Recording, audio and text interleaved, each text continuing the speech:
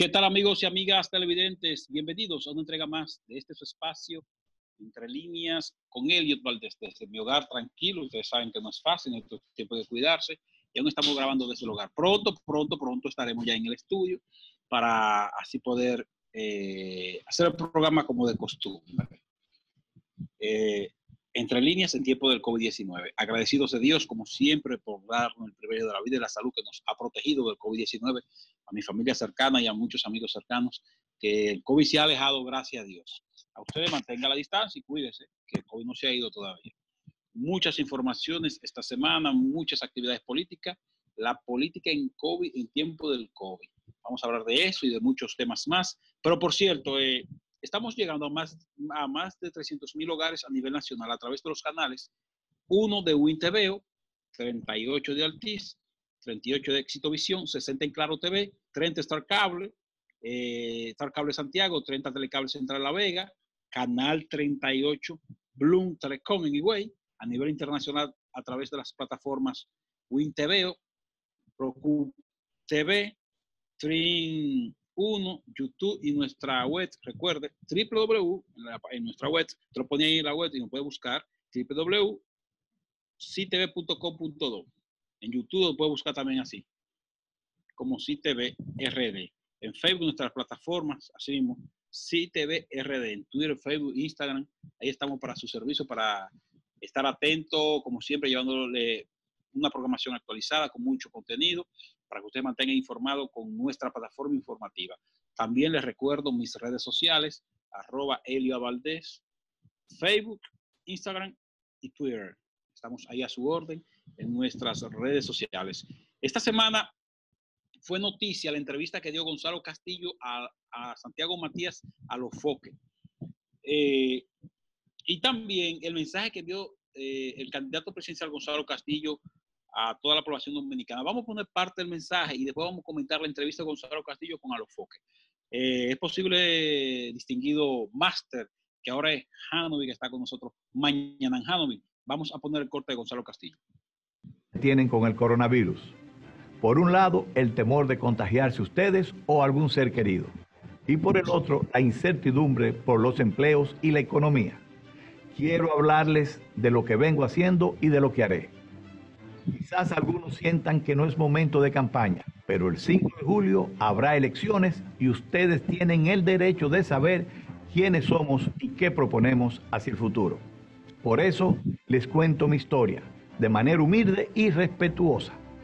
Soy de Barahona, hijo de un barbero y una ama de casa que, a pesar de mi origen humilde, tuve lo que todos deben tener en la vida: oportunidades. Me gradué como técnico electrónico industrial en el Politécnico Loyola. Empecé a trabajar a los 19 años como empleado y con el dinero ahorrado abrí mi primera empresa de reparación de computadoras. 7 años después, abrí una pequeña constructora y empecé a crecer. En 1992, fundé el IDOSA con una aeronave usada. Después de 27 años de mucha inversión y trabajo duro, hoy somos la mejor y más grande empresa de aviación privada de Centroamérica y el Caribe. En 2012 fui invitado por el presidente Medina para ser ministro de Obras Públicas. Recorrí todo el país haciendo puentes, elevados, carreteras, pasos a desnivel y circunvalaciones como la de Santiago y Santo Domingo. Bueno, ahí está del 911, escuelas, liceos, estancias infantiles, viviendas, polideportivos y mucho más. Pero la obra que más me enorgullece es el programa de protección y asistencia vial. Hoy los dominicanos viajan seguros y protegidos en nuestras carreteras. Con todas esas experiencias adquiridas, implementé el Plan de Acción de Emergencia contra el COVID-19 desde el primer día. Con la gran demanda de insumos médicos, los aviones de carga estaban saturados. Por eso envié mis aviones a China y así los test de COVID-19, las mascarillas, los guantes y trajes de bioseguridad llegaron de forma rápida. Doné el dinero de las vallas que aún no estaban instaladas a fundaciones que trabajan en la lucha contra la pandemia. También puse en marcha un plan de ayuda alimentaria, 300,000 fundas de arroz. ahí hemos escuchado ya, ese fue el video que envió Gonzalo Castillo esta semana a las redes sociales y también como publicidad. Decir dos cosas rápidamente. Primero, la entrevista a los foques. Muchas personas han criticado eso, que no es un muchacho de nivel, que no debió ahí hablar Gonzalo Castillo. Bueno, lo primero es que los foques tienen un público de 15 a 30 años, son los que siguen a ese muchacho, a Santiago Matías. Y esta entrevista, yo creo que a la actualidad tiene unos 700.000, unas 700.000 reproducciones. ¿Que de qué llegó? Claro que llegó. Quizás mucha gente entendía que Gonzalo debió exponerse en un programa de un nivel un poco más alto a nivel político, que debió ser con otro perfil de entrevistado, que fue planificado. No son, esos son percataminutas. ¿Por qué? Porque se logró lo que quería, que se hablara de eso. Gonzalo estaba un poco apagado en el sentido de que lo que estaba dando ayuda y no tenía ese repunte. Ahora bien, no critiquen a Santiago Matías, porque por ahí pasó Luis Abinader también, fue entrevistado. ¿Entienden? Que no dio entrevista, que no dio noticia a Gonzalo. Bueno, que Santiago no es periodista, es un muchacho que tiene el negocio de la comunicación, está metido ahí. Mira a qué nivel ha llegado, que hay Luis ha pasado por ahí, Gonzalo pasó por ahí. Falta que sea Lionel, que lo dudo que Lionel vaya de Santiago Matías. Yo lo dudo. Y la entrevista llegó donde tenía que llegar. Ahora bien, lo que tiene que ser ya con Santiago Matías, yo lo felicito, que muy bien por él. No lo critique, es un muchacho que está avanzando. Muchacho de barrio que entendió el negocio y está metido. Lo que yo entiendo que debe hacer, ya Gonzalo envió su mensaje, todo el mundo sabe lo que Gonzalo ha hecho, hacia dónde está Gonzalo. Su propuesta de gobierno la presentaron esta semana ante la Junta, que primero que llevó por Luis Abinader, después Gonzalo, después Leonel Fernández. Están ahí las propuestas de gobierno. Ahora bien, Gonzalo tiene que concentrarse que Leonel no le siga ordeñando, sangrando al PLD. Gonzalo tiene que sentarse con las bases del PLD y dar un golpe de efecto de algo, de un golpe de efecto, aparte de esto que él hizo, que está muy bien para recordarle a la gente quién es él, de dónde viene, hacia dónde va, lo que ha hecho, lo que hizo en obras públicas, su propuesta de gobierno. Eso está bien. Pero en estos momentos, el PLD tiene que dar un golpe de efecto, de juramentar personas, de hacer algo que la gente entienda que está competitivo. En estos momentos, la imagen PLD está en el suelo. PLD está en el suelo. ¿Te das cuenta que Gonzalo está vendiendo él, no el PLD? Porque el presidente, el preso de confianza, te he visto que les montás. Digo de confianza porque estaba en el expediente de Brescia, ahora lo sacan de las 8 de la mañana y presidente de un partido. Pero está bien, eso es parte de la política de nuestro país. El PLD tiene un golpe de efecto y demostrar qué opción de poder. Gonzalo se está desligando del PLD, pero el PLD tiene que dar ese golpe de efecto y empezar a juramentar gente, hacer actividades masivas. O sea, el PLD tiene que hacer eso, porque si no lo hace, no podrá avanzar. Y tiene que avanzar el PLD en ese aspecto, porque lo que está haciendo Leonel Fernández es ordeñándolo poco a poco. El PLD tiene que avanzar en ese aspecto y dar un golpe de efecto hacia afuera, hacia las personas, para que entienda que puede avanzar. Lo que hizo Gonzalo, muy bien por Gonzalo, diciéndote mi hoja de vida. Que lo han criticado, bueno, él dijo que eso, que no es profesional, dijo ahí lo que es. ¿Y qué dice? No, dando resultados. Él dijo, mira, yo lo que he dado resultados. Llegué al tren gubernamental, estoy dando resultados. Entonces ahora hay que dar un golpe de efecto político, de hacer algo, para que se entienda de que es opción de poder. Otra cosa ya dejando a Gonzalo a un lado y lo del PLD, es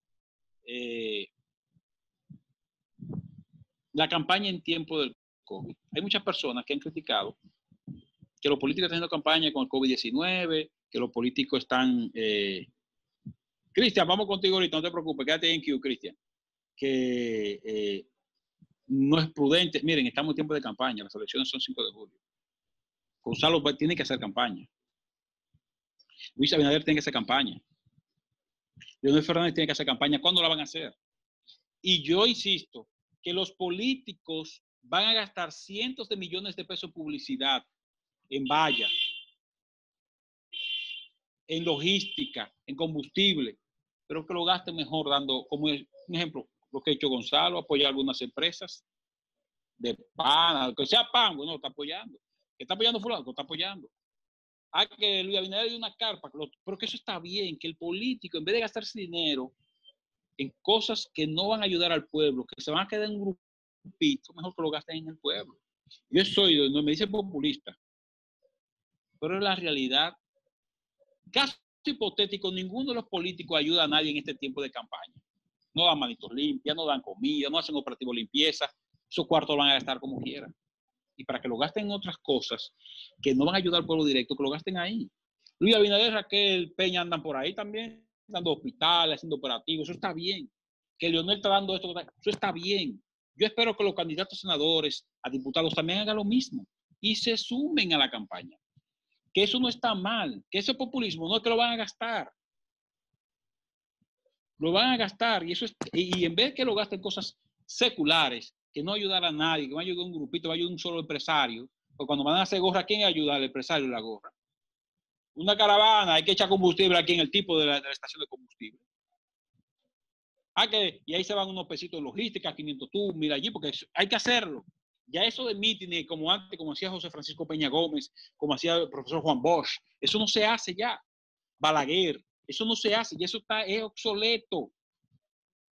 Ahora es caravana, caminar y hacer una ruta. Usted en estos tiempos, mucho menos ahora con COVID-19, va a aglutinar personas. ¿Entienden? Entonces, lo que ha hecho Gonzalo Castillo, lo que ha hecho Luis Abinader, lo que está haciendo Leonel Fernández, que están apoyando personas, eso está bien.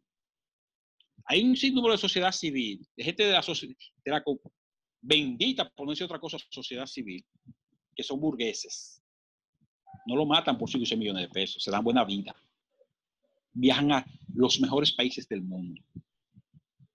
Esa sociedad civil, por criticando a estos políticos. No, es que ustedes no lo necesitan. Y criticando los programas del gobierno, ustedes no lo necesitan. Ese es fácil, quédate en casa del gobierno. Usted esté de acuerdo o no, eso ha aliviado a cientos de familias. Que hubo un atraso esta semana con el fácil, quédate en casa, eso está normal. Pero el gobierno una vez va a pagar otra vez, porque es una ayuda social.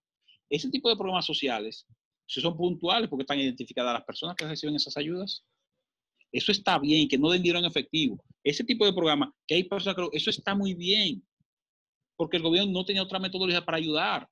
Y si lo está haciendo así, lo que hay que felicitarlo y ayudarlo para que siga, que incluya más personas. Que por cierto, yo entiendo que extenderlo hasta junio es un poco cuesta arriba porque tenemos elección el 5 de julio. Pero ¿qué es lo que está haciendo el gobierno? Prever de que si hay que volver al toque de queda y encerrarnos otra vez.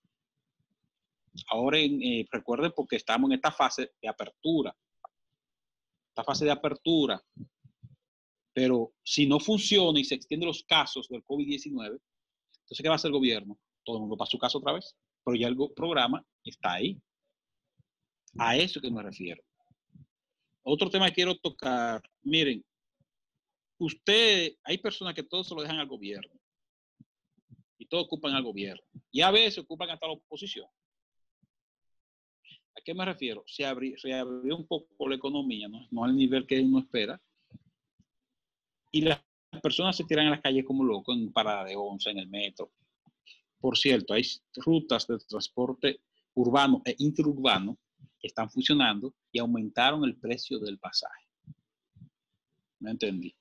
Y las AEDES están aumentando el precio de la tarifa eléctrica. Cuando el combustible a nivel internacional está por el suelo, el barril del petróleo, en vez de aquí bajar los combustibles y bajar la tarifa eléctrica y bajar el precio del pasaje, aquí todo aumenta.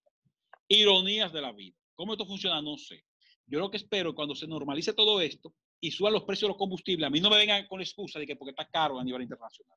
El combustible la semana pasada cerró a menos de $3 el barril. Que aquí el precio del combustible debe estar por el suelo. Por el suelo. O por lo menos que paguen los impuestos que haya que pagar. Igual que la tarifa eléctrica. Igual que los pasajes de los carros y de las rutas interurbanas. Pero no ha sido así.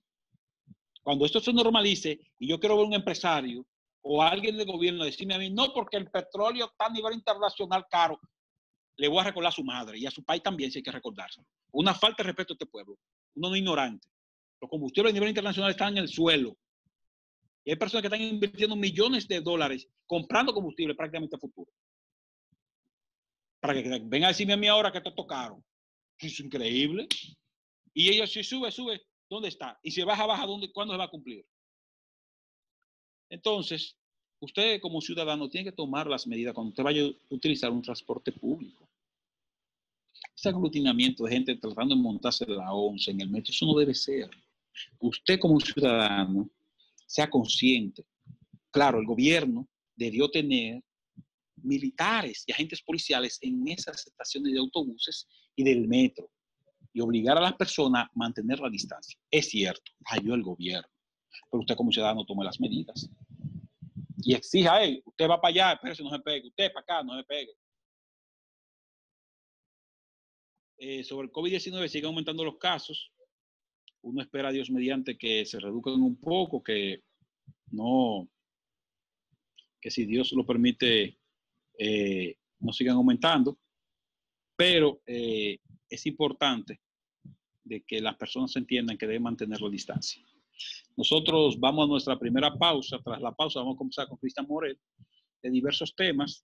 Vamos a hablar de Gonzalo Castillo, cómo están las encuestas, qué dice, cómo va la candidatura de Gonzalo Castillo, qué tal está. ¿Es cierto que pierde Gonzalo Castillo, no gana en ningún mal escenario? ¿Que Lionel lo está reduciendo el PLD? ¿Cómo va eso? De eso y otros temas vamos a conversar con Cristian Morel tras la pausa. No cambien, esto es Entre Líneas con Elio Valdez.